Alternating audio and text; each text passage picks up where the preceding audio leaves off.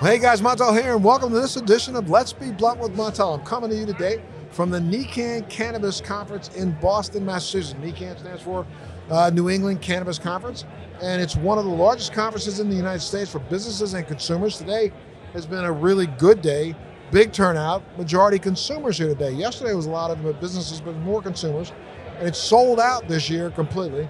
I'd like to thank our friends at Eagle Eye Transportation for hosting us and letting us share their booth with them. And I'm very excited about our guest today.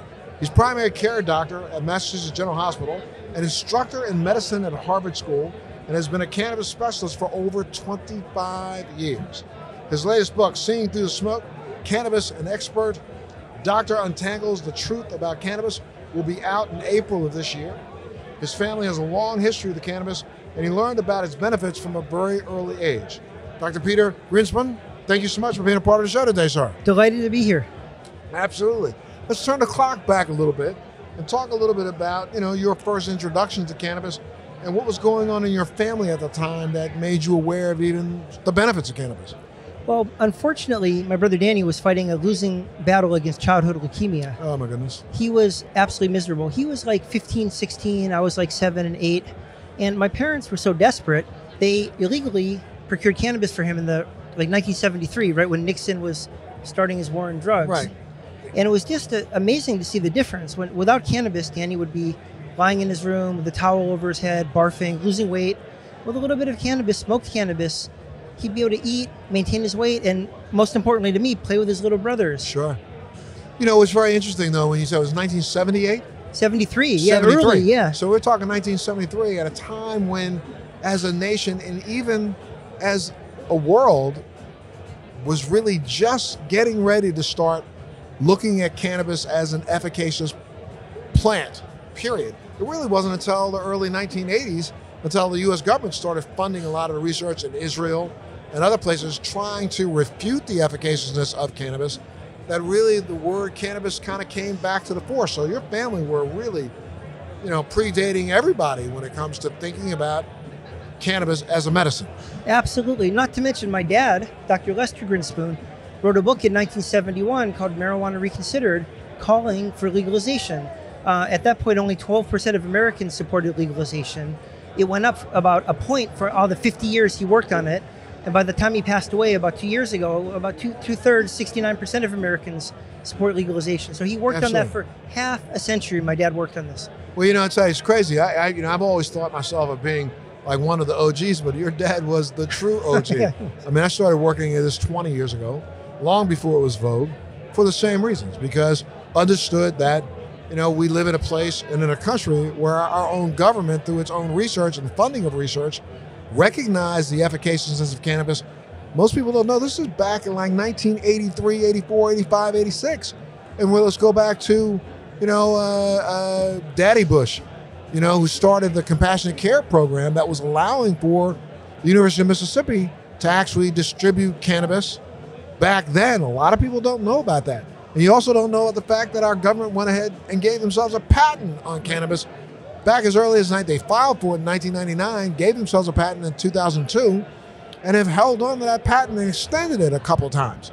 Most people don't know that. Yeah, they were certainly doing one thing and saying another thing. They needed cannabis for the war on drugs. Without the cannabis, the war on drugs wouldn't have worked. And but at the same time, and I'm sorry to throw it out there this way, they needed to surely maintain cannabis so that they had a re-enslavement tool. It's recognized that, our government made cannabis illegal. If you don't know about this, 1937 Marijuana Tax Act had nothing to do with the Illegal Substance Act. It was made by the Tax Act because at that time, the government couldn't figure out how to track the revenue from the seeds across state lines. And so the guy who actually was responsible for prohibition leadership, Anslinger, lost his job for alcohol prohibition, got hired on to be the leader in the prohibition of cannabis. A lot of people don't know that. No, absolutely. And since then, you look at the numbers of people who have been arrested for cannabis since 1937, 75% of them have been people of color. People don't know that. Who use cannabis at the same rate as people who aren't of color. Yeah, or sometimes, depending on which study you look at, maybe a little less because the population is so small. But Nixon needed something to, along with the fact that there was this other thing called cocaine that was popping up. They couldn't figure out how to get that into the inner cities because it was too expensive at the time. And they weren't going to arrest a lot of white people for cocaine. So Nixon really set his sights on cannabis, recognizing I can put a lot of black people in jail and continue that nonsense, making and clouding the minds of a lot of politicians to turn against cannabis, not even recognizing its efficaciousness based on what we were finding in studies. You know, God bless them. And, you know, it's so unfortunate that it happened. But 2 days ago, we lost Raphael Mechoulam. And a lot of people don't know that Raphael Mechoulam in the mid-'80s was receiving funding from the United States government to research cannabis in Israel, identified endocannabinoid system, identified THC, the first person to actually identify THC as a psychotropic portion of cannabinoid, but then understood that this plant had so many more cannabinoids that were of such value. But I still go back to the idea of the fact that your family in the 70s beat all of them to the punch. Well, you know, my dad was an independent thinker. I mean, ironically, he started writing his book, what are all these hippies doing, smoking cannabis, they're going to harm themselves. But he did an independent look at the literature, and he concluded that, you know, there are some harms. There are harms to any medicine or drug. Absolutely. But the harms of criminalizing people so far outweighed the harms of using cannabis that he came up very strongly in favor of legalization. And again, every year, more Republicans are in favor of legalization than aren't. That number, depending on who you read, is anywhere from 69 to 79% of the population right now agrees that, number one, at least medical cannabis should be legal. And we're at that 69, 70% where people are saying, what's the big deal?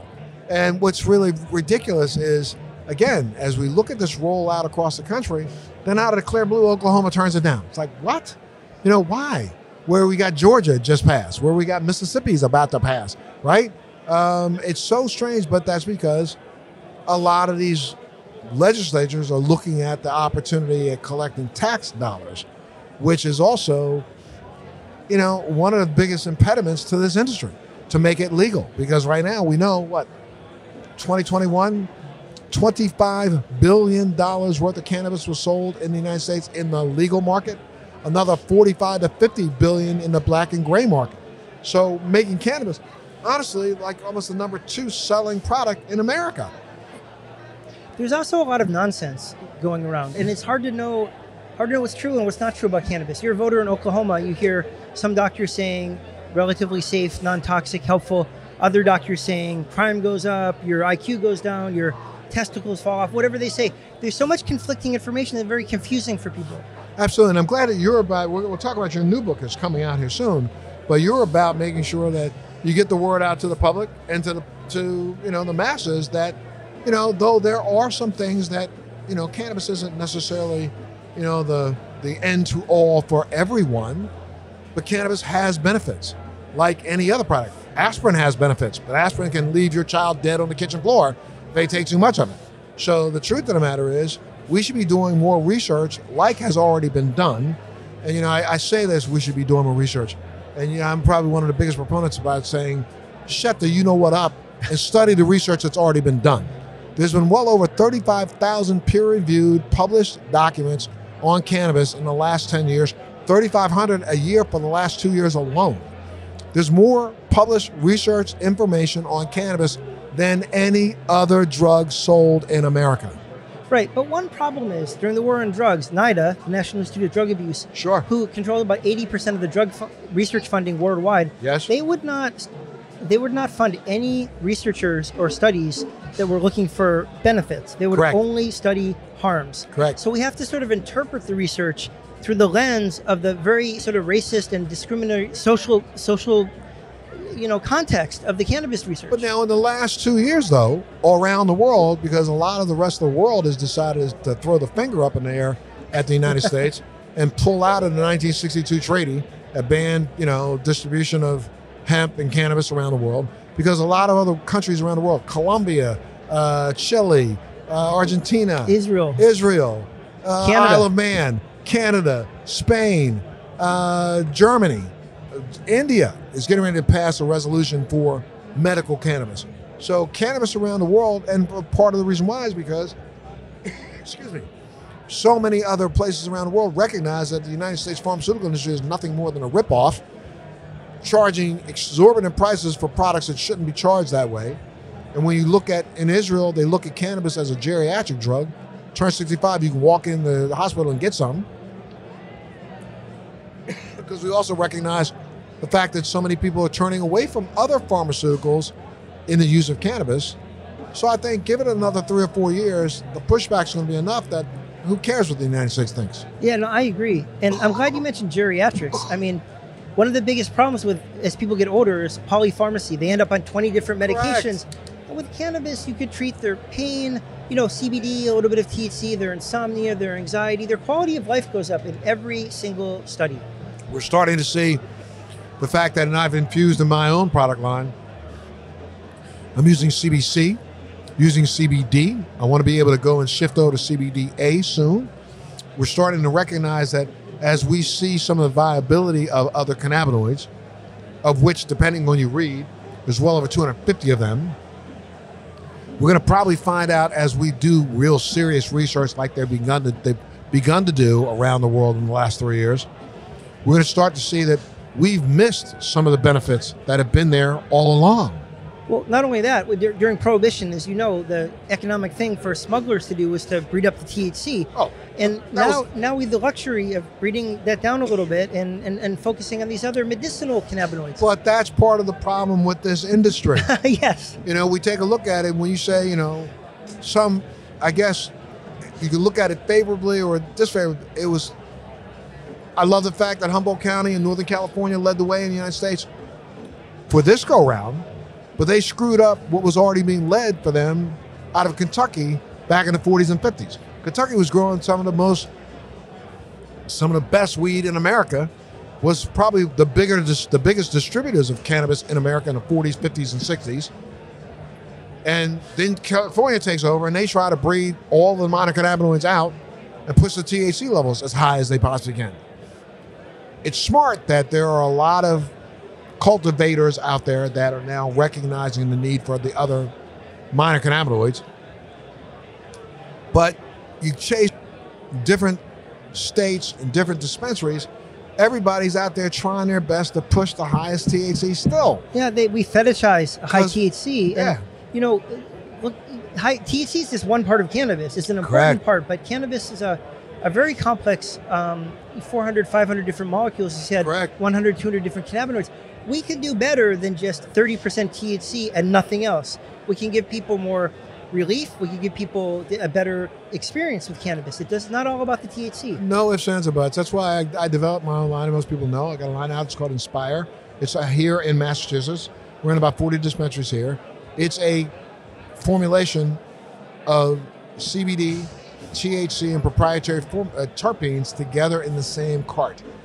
I have 3 of them for 4 different SKUs. 2 of them are CBD, THC. 1 of them is CBD, CBG, THC. The other one is CBD, THC, CBC, and CBN. What's your favorite of all of them? I use them specifically for different reasons during the day. My higher THC with a little bit of CBD on top, I call that energy. I can get the euphoria that I want, but still stay focused, not get jittery, not be all anxious because I've got enough CBD on the top to buffer that down. But then in the middle of the day and the latter part of the day, I like the combination of all 4 of those cannabinoids together. If I feel like overhitting that can put me to sleep. I call that snooze. So it's an opportunity for you to bring down some of the THC high that you had during the day and also will relax you. However, if you just hit it sparingly, slow as you go, it's a good socialization kind of a combination. that, I'm on it right now, and I've been using it most of the day, about an hour every hour I take a hit. My primary one I like the most, though, is my energy, because that keeps me really, really, really, really up. It's so funny. Doctors are taught about the amotivational syndrome. But if you actually know cannabis users, as my dad used to say, if someone's amotivational, it might make them more amotivational. If they're motivational, it makes them more motivational. It's an enhancer. That's right. And it can really help people focus. And the doctors just don't see that. If Albert Einstein did it, damn it, who the heck do you think you are telling me that doesn't work? And then, Carl Sagan. I grew up with Carl Sagan in our living room. Like, he was not amotivational. I don't know your definition of amotivational, but he was not amotivational. Let me just say, I run about 7 different businesses right now. Yeah, I'm amotivational. Yeah, right. I'm a physician. I'm super amotivational too. Gotcha. Yeah, come on. It's so ridiculous. I want to go back for a second, because I'm skipping a lot of your background. You did a stint where you worked with Greenpeace, did you not? Yeah, 5 years. Tell me a little bit about that. Well, it was cool. I was just going to do it for a year, then go to medical school, but I was having so much fun. I did it for 5 years. I went to Chernobyl with a little Geiger counter when we're opening up an office in Kiev.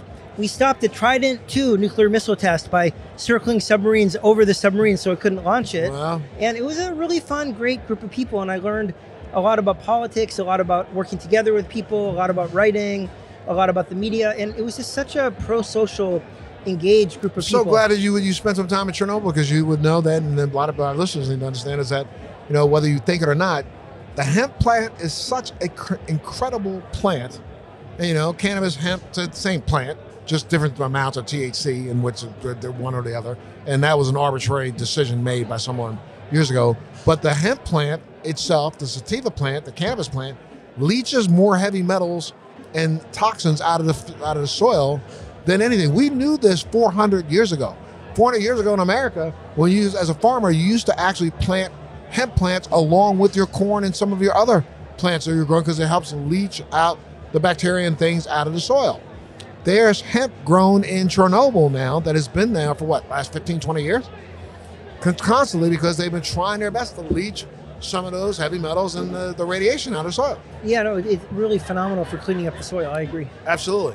And, so I'm glad that you were able to do a lot of work with Greenspan. Tell me a little bit about your brand new book. The book is called Seeing Through the Smoke, Cannabis and Expert Dr. Untangles the Truth About Cannabis. Well, first of all, I explain how we got to have 2 different views of cannabis. Gotcha. Because depending on what doctor, what nurse, what lawyer you talk to, you'll get, it's a helpful wellness tool, or you'll get it's like the devil's lettuce. We have it sounds like 2 different plants grown on different planets by different suns. Absolutely. And then so I trace how we get that. I talk about the war in cannabis. I talk about what we've done to people, how we've destroyed generations of families.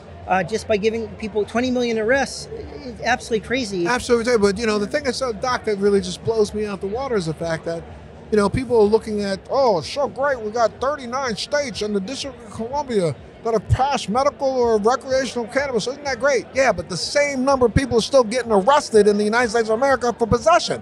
Right, exactly. In some of these legal states. Go to Nebraska, too. Go to You're out of luck. California. Yeah. Go to California right now. Think you can walk around, drive between one municipality and the next, cop pulls you over, you got something in your pocket. If you don't have, it's a recreational state, and they're still arresting people. Yeah, no, and it's still disproportionate, racially disproportionate, absolutely awful. Correct. You take a look at what just happened a couple of days ago over the border in Mexico. No one's talking about it. They've left this part of the conversation out. That family that went across the border in Mexico were 4 black people. They went across the border, and the cartel thought because they were black, they had to be Jamaican drug smugglers that were competing with them for either cocaine or fentanyl. That's why they shot them. Are you kidding me? We've now exported around the world. Be careful, black people are dragging drugs. Stop. Yeah, it's absolutely crazy. I also in the book talk about doctors and how doctors went from being big proponents of cannabis. We prescribed it in the 1800s, early 1900s all the time.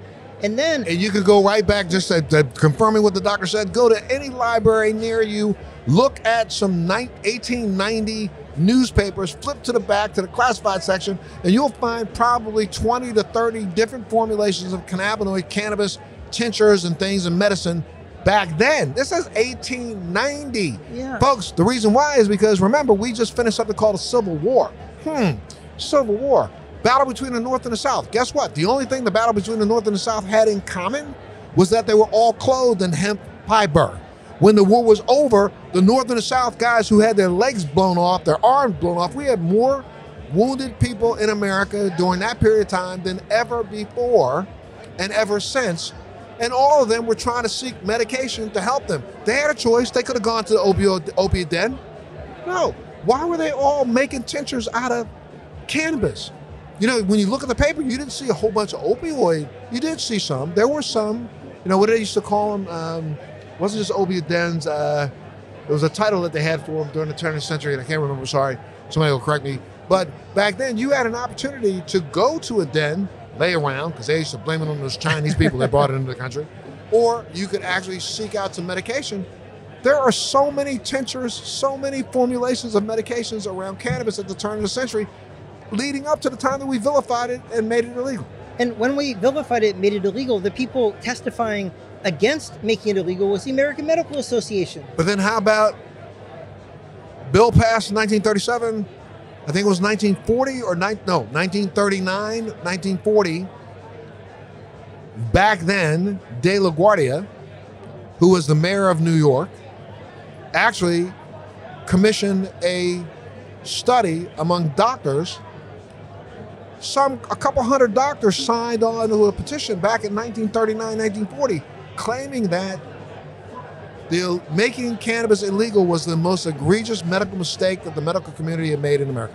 That was 1939. Exactly, and the commission also said it doesn't cause people to be violent, it doesn't cause homicide, it doesn't lead to opiate addiction. It really undid a lot of the myths that Anslinger was trying to bludgeon people with. Absolutely. It's not going to make your wife, if she's white, go out and have sex with a black man, because that's another thing that Anslinger said. Right. And it's not going to make a black man want to step on a white man's shadow.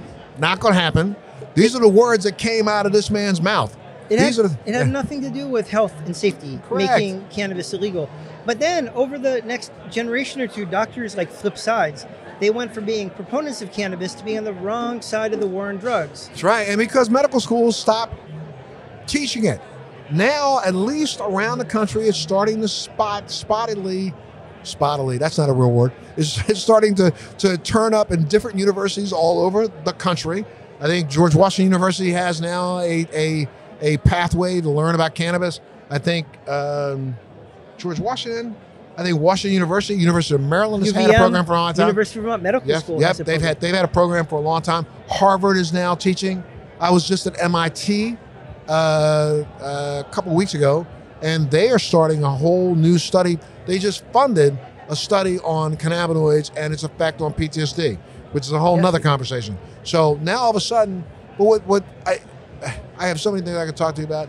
Does it not shock you the fact that these same doctors who were haters for the last 30 years now all of a sudden realize there might be some money in this. So let me see if I can make $1. I feel like reaching across the table smacking half of them to do that. I'm sorry. Well, as my dad said, the doctors have been both victims of and perpetrators of all the nonsense, all the misinformation from the U.S. government. And it's really amazing that patients are leading and doctors are following. Like 94% of Americans support legal access to medical marijuana. The doctors are following the patients. Well, but you know what? What's interesting is weird is that's one of the things that I push back against our own industry for. We are probably the best at B2B, business to business information. I've been sitting here in this booth. You know, I'm here in a booth at the NECANN, which is the New England Cannabis Conference here in Boston, Massachusetts. We're having this interview right here. I've been standing at a desk here, and you know, I'm going to say this is Saturday. They told me that yesterday was more of a B2B, but I probably had conversations with at least 40% of the people who've stepped up are in the business of cannabis. And again, we do a great job that way, but we do probably one of the most piss poor jobs, B2C, business to consumer. Now, there are a lot of consumers walking around here, but today we put on, and I'm not knocking it, this is not a knock.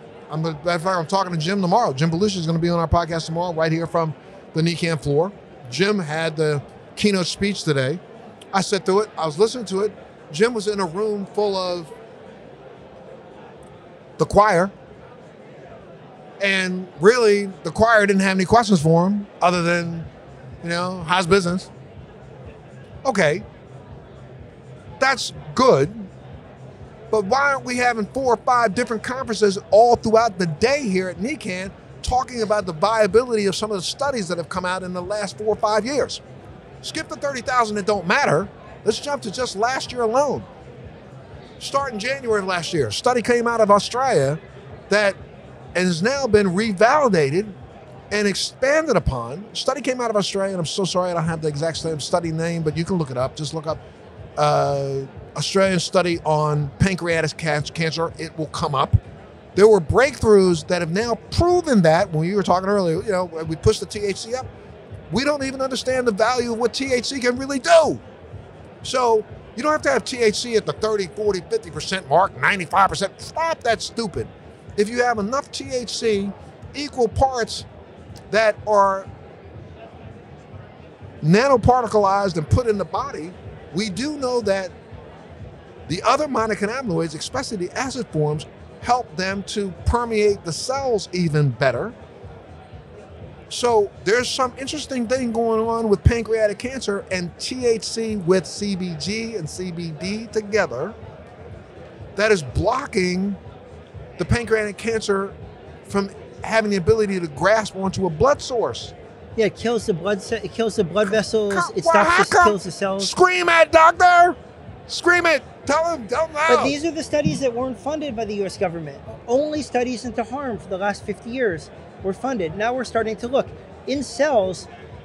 All kinds of cannabinoids: CBC, CBN, CBG, CBC. They all kill cancer cells. And all the acid in humans. Yeah, it's incredible. This is the kind of information. Though, and again, I am not knocking. Don't write me no emails telling me, Montel, you picking on NECANN. I ain't picking on nobody. I'm just saying, if we're going to get this many people together, and I'm looking around this room, and there's a flow. I'm telling you, there's been a flow. There's probably going to be, by the end of the day, I bet you they have 20,000 people roll through here, you know?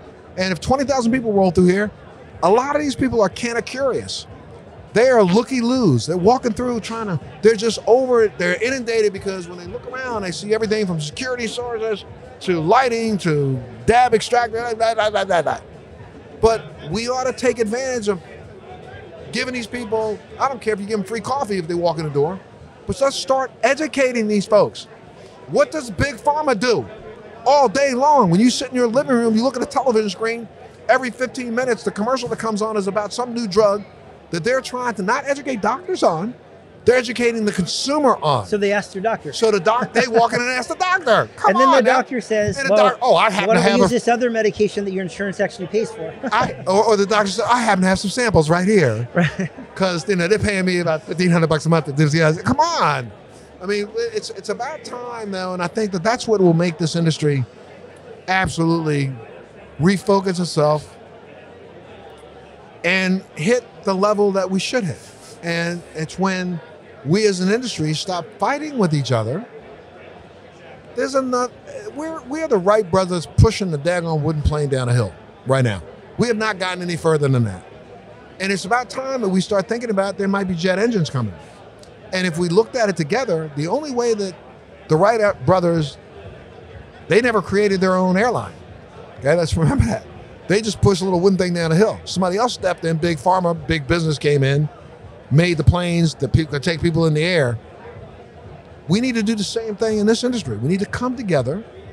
We don't need a pharmaceutical company to come in, a multi-state operator to come in, take us over. We just kind of, like right now, I'm partnered up with, Eagle Eye. Eagle Eye is my distributor. These guys are actually moving the products around for me. I'm in 40 dispensaries up here. I decided to partner with a contract manufacturer in our guys who make the freshly baked products.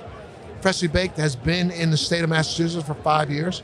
They sell probably the number 1, number 2 gummy in the state at any given moment.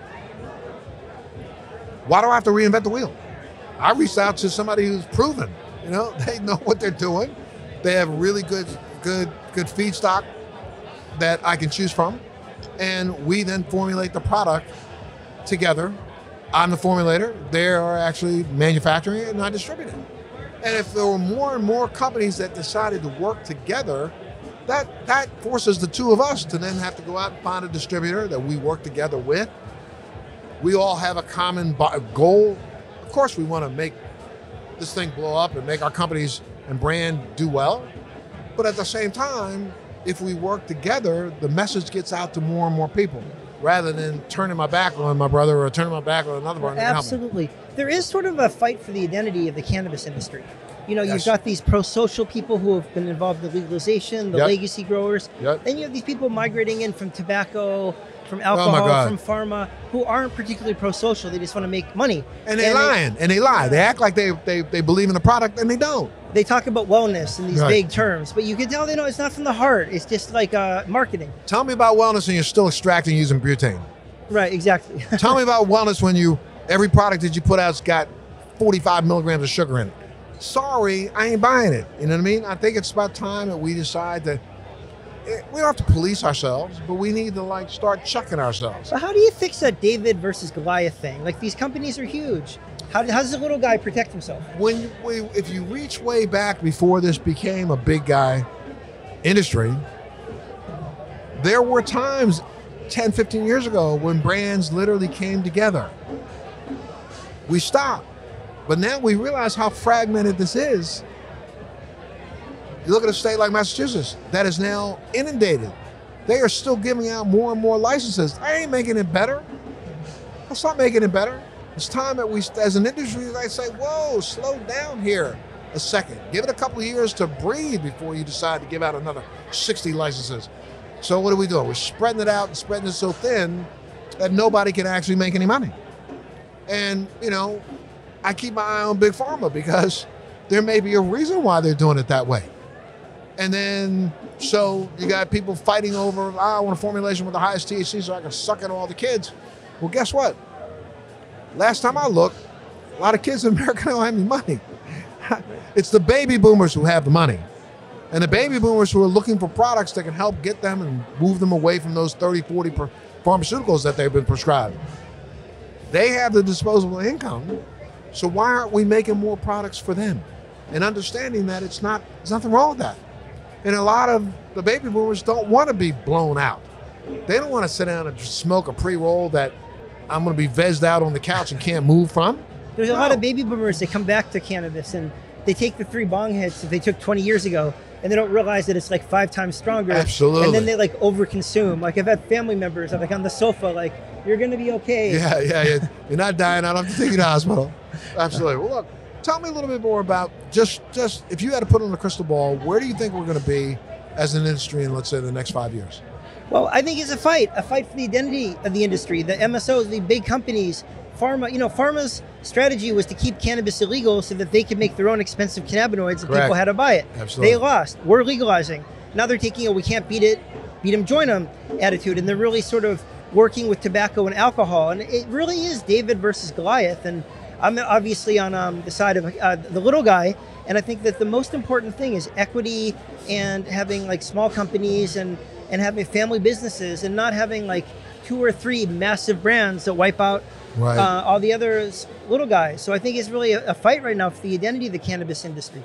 Yeah, you wrote about a few specifics in your book about how some of the cannabis companies are spending money deliberately to thwart the efforts of, not cannabis companies, some of the pharmaceutical companies are spending a lot of money to thwart the efforts of the cannabis company, right? Give a couple of examples. Oh yeah, well, I hate it when the cannabis companies argue against homegrown. Yes. Who argues against homegrown? What is the rationale for arguing against homegrown, except that you want to sell more? Right. So I think that's a really good example. And also just, there was the company in Insys. They also got in trouble for marketing fentanyl lollipops to kids. But they were literally arguing against legalization. They get $500,000 against legalization in Arizona while they were developing their own cannabinoids, so that you get arrested if you use cannabis. Yet, if you want relief from cannabinoids, you had to buy their expensive product through your doctor and through the pharmaceutical industry. That's unethical. Right. Absolutely. And I mean, more and more people need to be made aware of that. And that's where, again, I don't cast aspersions against our industry, but this is where we ought to be coming together to get that word out so that the public understands. That's that B2C thing. Well, we need to reward pro-social behavior, and we need to punish predatory behavior. And as a doctor, I can't have you here and not talk about the fact that though we're in an industry where we support cannabis use, all cannabis use isn't perfect, right? Oh, no, there are harms to anything. But you know what the problem is? There are harms to cannabis just like there are to any other drug or medicine. But no cannabis proponents believe the harms because the U.S. government has lied about it and exaggerated for the past 50 years. So part of what my book does is say, what is harmful, what isn't harmful, and if you like it, how do you use it safely? I'm all about harm reduction. Right, absolutely. Let's talk a little bit about how do you use it safely? Well, you know, for example, when I was in high school or even junior high school, we used to smoke. We'd take a puff and hold it in for 10 minutes and, you know, I'm holding it. And then actually the studies have shown that you just have to hold it in for a second or two to get the THC. Correct. So like that just irritates your lungs. You could use a dryer vaporizer. I mean, if you smoke once a week at a party, who cares if you're smoking? But if you smoke, if you need it every day, you should be using a dryer vaporizer. You shouldn't be smoking it. It's not as good for your lungs. And again, it's all about not fetishizing high THC, but using a mixture of lower THC and more medicinal cannabinoids. How do you feel about edibles?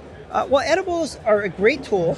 If you have chronic pain, if you smoke, it just works for 2 hours. An edible can give you relief for like 8 hours. Sure. As long as you don't take too big a dose of the edible, you don't make the rookie mistake. Yeah. Slow as you go. Yeah, but edibles are great as long as you don't overdo it. It's so funny. You know, I think back 20 years ago.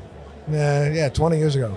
I literally was making edibles in my own kitchen in Manhattan. And, you know, I almost, I didn't turn away from, but, you know, I got out of the flower consumption back in 2001. I literally shifted over, started consuming mostly kief and mostly kief-based extracts. And so I was taking kief and literally turning that into my cannabis butter. And I was doing it old school ways. Old school way, literally, I could either take, you know, about a half ounce of kief, put it into a saucepan, put about 3 tablespoons of butter in there, let it simmer. I'm telling you, on 140 degree heat for about 5 hours. Really? Oh yeah. I would do it, and then, you know, if you came into my apartment building, it smells. I was on the 13th floor, you smell it in the lobby. So everybody's trying to figure out where it's coming from. I never told them. It's Montel's work. So then I would take that oil or that butter and use that as my liquid mixture I used to have these poppy seed, you know, little cupcakes that I used to make. And I'll never forget, I used to play in a band, and I was making these little single serving poppy seed cupcakes that, for me, and I've always been a big consumer, so a half of one of those cupcakes was perfect. You know what I mean? Take a half, wait an hour, got a rockin' buzz, but go ahead and eat the second half at the end of that hour, and it'll last for 6-7 hours. I could go out with friends who were pounding back 4 or 5 drinks. I didn't have to have a drink, nothing, you know what I mean?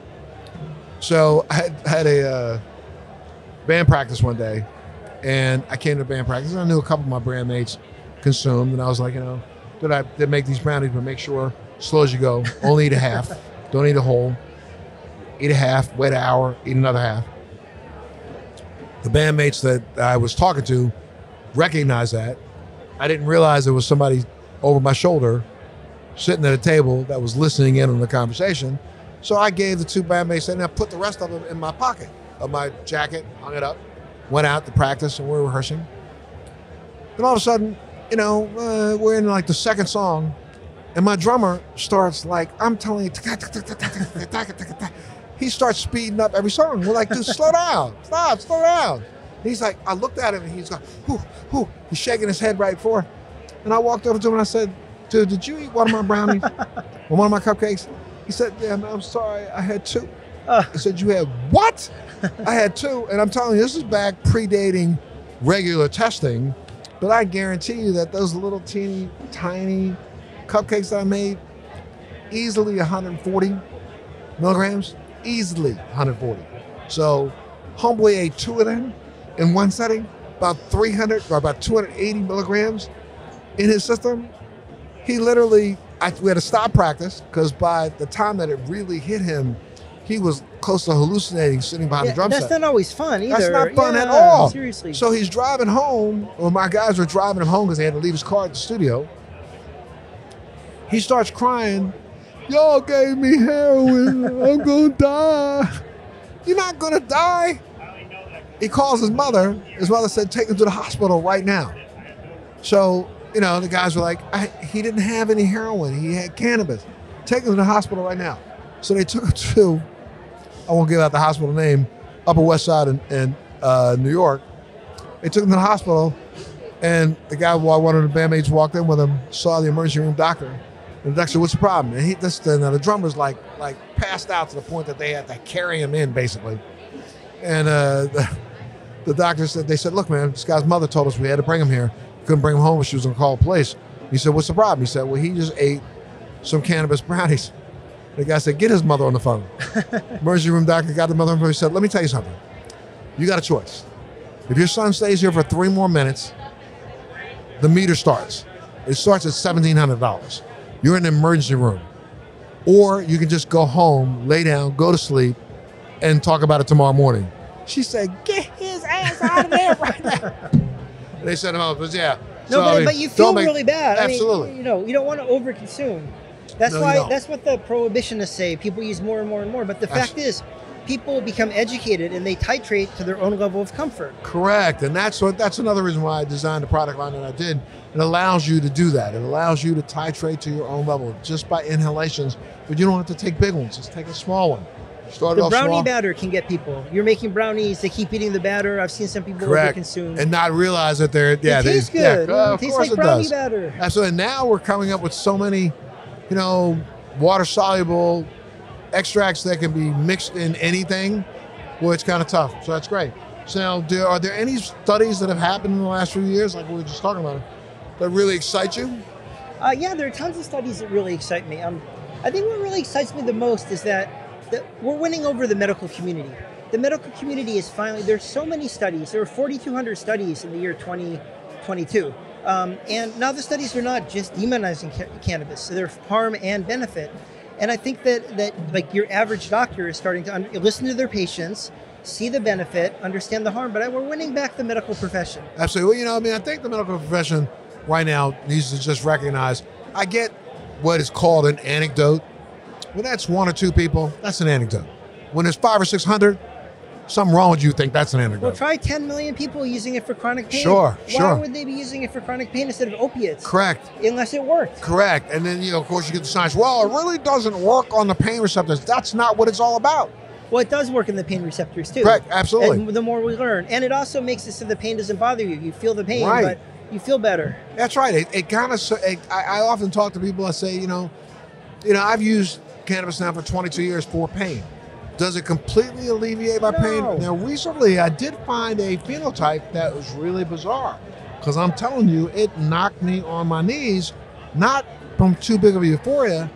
Somebody said, look, I'm telling you something. I've never tried something that literally gets rid of the pain, but your pain goes away. You just don't separate from it. I was like, yeah, whatever. I took maybe 3 hits off of a pre-roll of this particular phenotype. And I'm going to tell you something. For the first time in 20 years, I got real pain relief from cannabis. Why don't you use that phenotype in one of your products? I'm trying to. As a matter of fact, we're trying to get it right now. I'm going to try to see if I can get a farmer to grow it out. Because that's a big deal. Absolutely. It's a really big deal. Yeah. And you know, I've actually told others who I know kind of suffer from similar kind of pain that I have, and they've come back with the same answer. Absolutely. I don't want to give it up. If people want to find your book, where would they go? Oh, you could go to Amazon or any of the book, you know, Brookline. You can go to like any of the bookstores, Barnes & Nobles, any of the online stores. When it comes out on 4/20, it's going to be at every bookstore. But for right now, you can find it online. Coming out in about 5 weeks. And again, the name is seen, the Through the Smoke Cannabis, an expert Dr. Untangles the truth about cannabis. Let's go back one more time before we stop. And, you know, again, you've got to be excited about just what's happening in the industry, in the sense that at least more doctors are starting to recognize and not immediately go poo-poo. Absolutely. Well, I want doctors to become more educated about this, but I also want people on both sides to become more educated. The anti-people have to understand that it helps people, and the pro-people have to understand that there are safer and less safe ways to use it. And I think with some humility on both sides, we could all really come together. And there's no reason to have 2 warring camps about cannabis. It's one plant with certain characteristics. And I'm hoping to come up with like a middle ground that we could all agree upon. Absolutely. Well, sir, anything else you want to add? No, just that it's a pleasure. Thank you for all your advocacy. Absolutely. No, thank you. And if people wanted to reach out to you, where would they go? They go to my website, www.petergrinspoon, grin like smile, spoon like fork, www.petergrinspoon.com. Happy to answer questions. You can find my book. You can see talks. You can do all kinds of things. See my events that are coming up. Got any? Go ahead and do a shout out for an event. Brookline Booksmith, April 18th and May 17th, Harvard Bookstore. A couple of fun events. Super. Book signing. You'll sign your book? Absolutely. Absolutely. So you want to make sure you go out and get that. And I got to thank you so much for being a part of the show today. And thank you guys for listening in and tuning in. Again, I'm coming to you from the New England Cannabis Conference. And today is the second day. There's another day, so if you happen to hear this, there's another day, Sunday. Third day is the second day. Third day is Sunday. And I think Sunday will probably be a good mix of consumers and business people also. And there's enough. I'm in booth number 200. Come on now. So there's a lot of booths there. So, and a lot of information being just given out. So come on by. I want to thank you all for tuning in to this edition of Let's Be Blunt with Montel. Thank you, sir. Thanks for joining me on Let's Be Blunt with Montel. Please make sure you're subscribed and hit the bell to be notified when new episodes post each week. We'd love to hear your feedback also, so please send us your comments.